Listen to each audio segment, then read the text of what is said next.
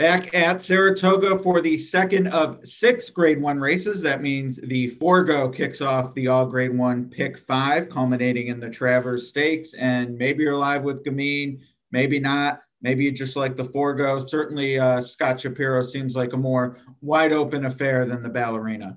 Yeah, no doubt about it. At one of the more wide open of the Grade 1 races. Definitely a lot of respect, though, to number 7, Yalpon, the 5-2 morning line favorite on David Aragano's morning line. Does one of the best jobs in the business. So I'd expect this one to probably go off favored. Didn't see a lot of early speed in this race, much like we talked about in the Gamine race, the Ballerina. How did you see it? Did you see a lot of pace? Yeah, no, definitely a little more than in the Ballerina, although none as fast as Gamine. So kind of would be interesting if she were in here. Could probably make some noise as well. And the morning line, I thought accurate but interesting.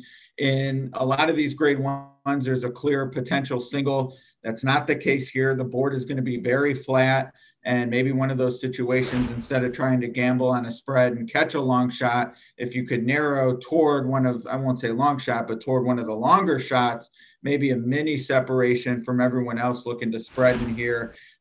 We did not separate from each other. We both like Ferenz Fire. Just kind of feel like he's cycling back into this one. Maybe wouldn't mind seeing it spirited up front for him to get the best chance late. But where you could throw a blanket over most of these, the 6-1 fourth choice caught my eye.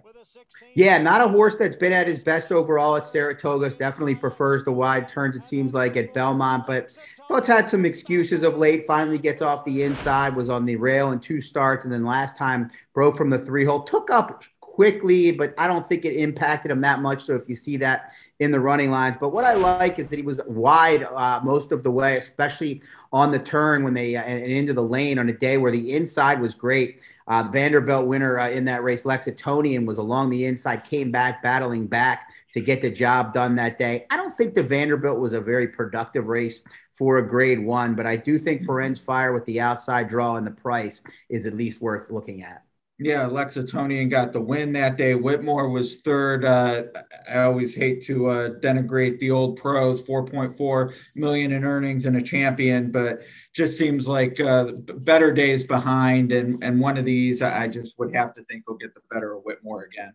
Yeah, I talked about the outside not being the place to be. Whitmore was along the inside most of that race, so him finishing up better than Ferenz Fire doesn't matter much to me. And I agree with you 100%. Ed Whitmore, still very, very hard trying horse, but seems a little bit a cut below. Really, maybe he kind of had that will to win in the past. More seems like he runs with his friends to the wire a bit more now. So Whitmore and Lexitonian fades for me. Mind Control, any interest in him?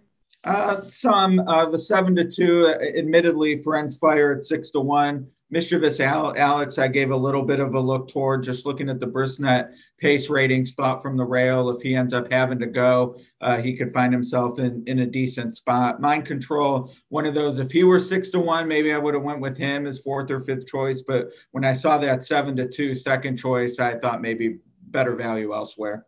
Yeah, maybe Todd Pletcher can get this horse back to his best races. Not that he's been a bad horse of late, and it was a very nice effort in the Neyrood on the 4th of July when he ran 1-2 around the track with Ferenz Fire getting the best of the favorite that day. Mischievous Alex just doesn't seem to be the same horse to me after that massive 110 Brisnet speed rating in the Grade 1 Carter at Aqueduct. The last 2 races have been underwhelming. The Met Mile was understandable. I can't make an excuse for him in the Vanderbilt. Right. Yeah, 7-5. Yeah, he was really poor with a really good trip, and he's 0-2, never hit the board at Saratoga. So he's a fade for me, but pretty solid value if you're looking for him to bounce back. All right, how deep you going in the multis? Not too deep because I do think Yalpon is a must use, and he is the 5-2 favorite. I'm using Ferenz Fire. I may try to make a case for Chance It and Doubly Blessed in there just because of their massive prices, and I will be looking for a separator since we're both on Gamine, and we'll talk about the Travers who we're both on in another video. But how about you? How deep? I would say almost exactly the same, which I guess concerns me for how many others are going to do the same. But Doubly Blessed, you get Saez. Chance It, you get Gaffleone.